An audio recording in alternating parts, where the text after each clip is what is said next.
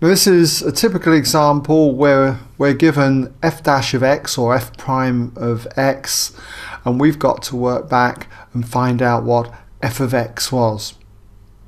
So in this example we've got the curve with equation y equals f of x passes through the point -1, 0, and we're given that f dash x or f prime x equals 12x squared minus 8x plus 1, and we've got to find f of x. So how do we do this? Well, what we can say is something like, now y, which equals f of x, okay, is given by the integral of f dash x with respect to x, okay? So that means that we've got to integrate 12x squared minus 8x plus 1 with respect to x. So we've got 12x squared minus 8x plus 1. Put all of this in brackets, okay? Don't forget those brackets, and integrate all of that with respect to x.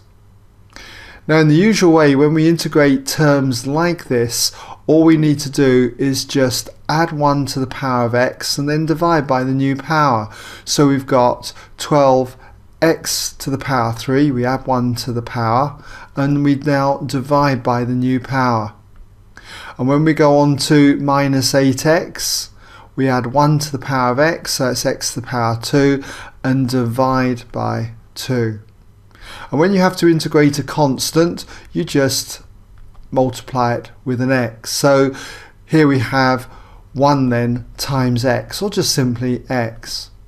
And what we mustn't forget is a constant of integration. It can be any letter you like as long as it's obviously not x. Common letters tend to be C and K, but it's up to you. Now what we can do is just tidy this up, because 3 will go cleanly into 12 4 times, and 2 will go cleanly into 8 4 times. So what we have then is that this is equal to 4x cubed minus 4x squared plus the x, and then plus the constant of integration, plus c. Now we've got to work out what that constant of integration is, and to do that we need some condition that we know is true, and it's this point here. We know that the curve passes through the point -1, 0, so that means that it must lie on the curve, and therefore it satisfies this equation. So we can say that when x is -1, y is 0. So let's just say that when x equals -1, y equals 0. So therefore, what does this mean?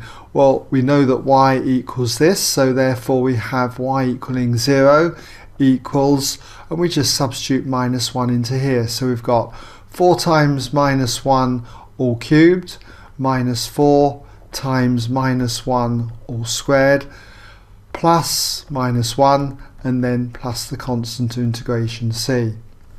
So if we work this out, we've got -1 cubed is -1, times it with the 4, that's going to be -4.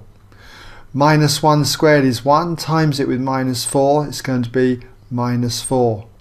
And then plus -1, so that's -1, and then plus c. So we've got -9 here plus c. So if I add 9 to both sides, I'm going to get 9 equals c. Or c equals 9. Makes no difference which way round we have it.